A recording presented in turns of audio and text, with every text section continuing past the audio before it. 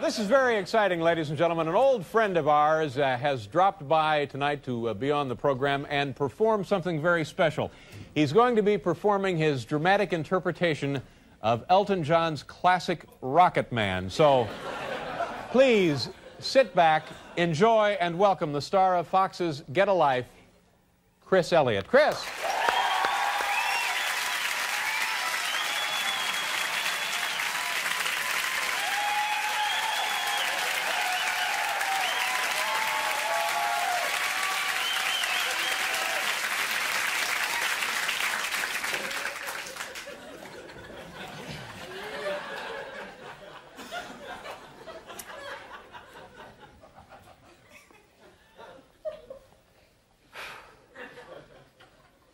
She packed my bags last night. Pre-flight. 0 hour. I don't know, I think it was about 9 a.m. I didn't look at my watch. And I'm gonna be high. Oh. As a kite. By then. Oh, I miss the earth so much. I miss my wife, too. It's lonely out here in outer space. Oh, it's such a timeless flight.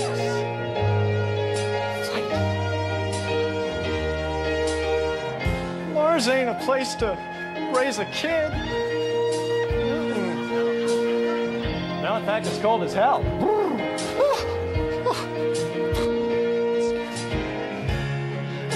Anyone there to raise the little boogers. If you did.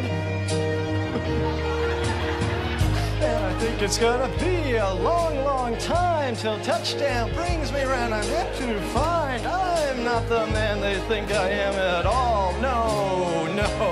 I'm a rocket man. Ooh, rocket man.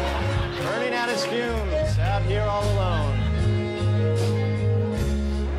I think it's going to be a long, long time. I think it's going to be a long, long time. And I think it's going to be a long, long time.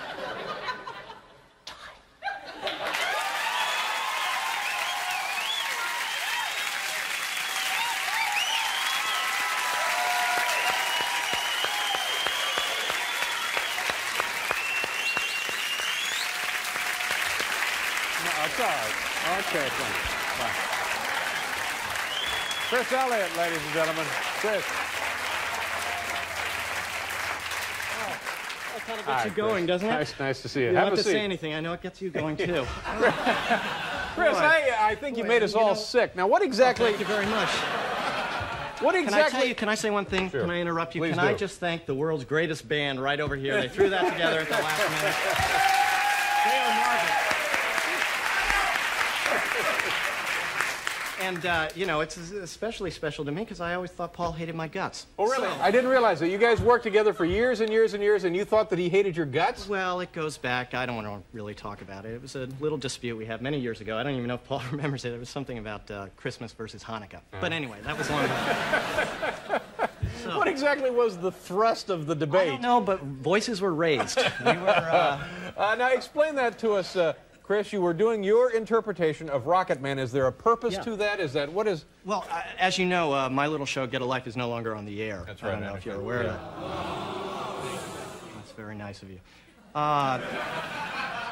And so, in essence, what I thought I would do is kind of a little video audition, as it were, for all the movie executives and all the TV executives out there in Hollywood, just to let them know that I don't just do the weird stuff. That I am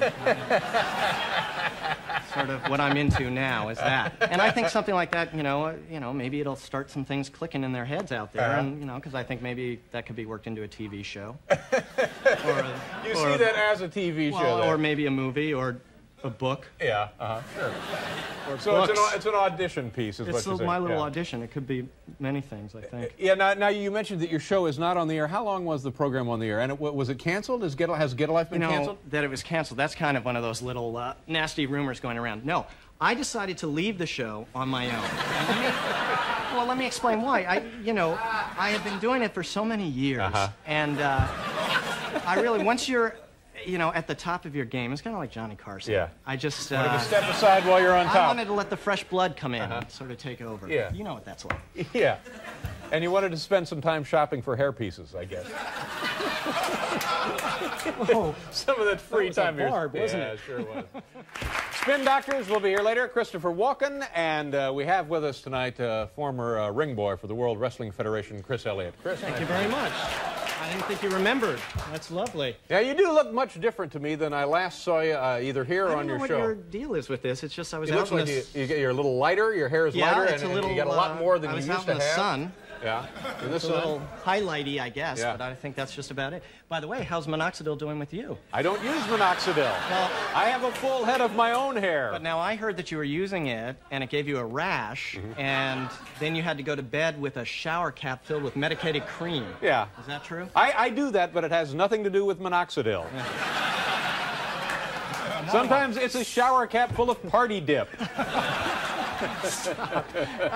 I'm going to take that barb out. It's another barb. I'm going to save this barb. Yeah. So what else is going on? What have you been doing? What's new? Can I tell you something else? Please do. Since I'm out here and I have the time. And the rented tuxedo. You're a regular pincushion tonight, aren't you? Yeah. I'm going to try to work up one for you. I got to tell you, your show still gets, I know there's a lot of other talk shows out there, and your show still gets the best guests. Oh, sure. And I am really, I got to tell you, my wife and I... Possible exception of this evening, I suppose you're right there. That one went right over me. My wife and I were watching last night. How is your lovely wife? Oh, she's doing fine. Please give her my best. I actually haven't seen her in many years. And we were watching, and what is the deal between you and Max Headroom? You guys, you boogers really go at it there. I have no idea what you're talking about. I don't understand what he is. Is he a puppet, or is he a machine, I don't know. Toy? I don't know.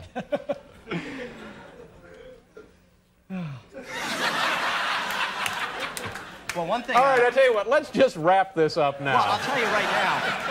Before I do, let me just... I have something I'd like to give you. Now, I know that you're not, the most outwardly emotional person. We all know that. But this is something all the kids are wearing on the street. Certainly and I not thought in your case. Maybe I'd like to give you this. This is a kiss hat, and I don't know exactly which tree to put that to, because everything is love nowadays. And I tried to get you the one with the hug on it, with the circle, but they didn't have that. They just had the kisses. That's so you great. wear that. Yeah. I bought it. Thank you. That's very nice of you. Yeah. Yeah, thank you very much. The man I bought it from, well, he was rather agitated with me, and he called me a few names. Well, I certainly appreciate it. Yeah, this is great. Thank you very much. There you go. That's a kiss from me to you. Yeah, all right. Well, that's good enough. Certainly close enough. Oh, man, this looks like somebody's really bad dream, doesn't it? You and me.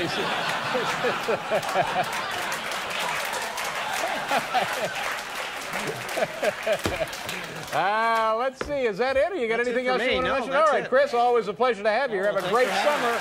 Chris Elliott, ladies and gentlemen.